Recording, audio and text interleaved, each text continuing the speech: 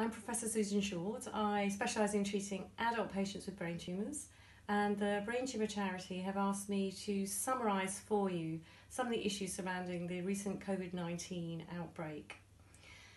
So according to the government guidelines, any patient who is on or has recently had chemotherapy within the last 3 months is considered a high-risk case. This obviously applies to some of you, but by no means to all of our brain tumour patients. For those of you who finished treatment several months ago, we wouldn't expect you to have significant problems with the immune system. We'd advise all our patients and their carers to follow the government advice in terms of personal hygiene, hand washing, etc., and seek advice through NHS 111 if you develop COVID-19-like symptoms.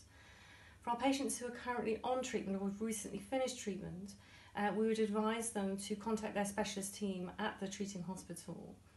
All of these hospitals will have plans for how to test, diagnose and manage patients who may have COVID-19 infection.